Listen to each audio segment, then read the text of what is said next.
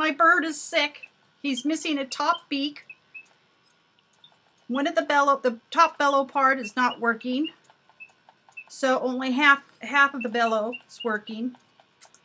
I'd like to get it fully functional, but I'd like to restore the feathers myself. But as far as the automation with the beak on top, I'd like you to have that, fix the bellows, and then whatever spring or whatever it is it's supposed to make, because the top part of the bellow is not going off, it's just the bottom.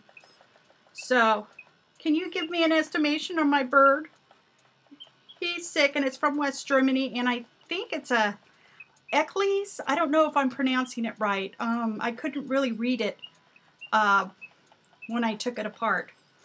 I did blow it with some of that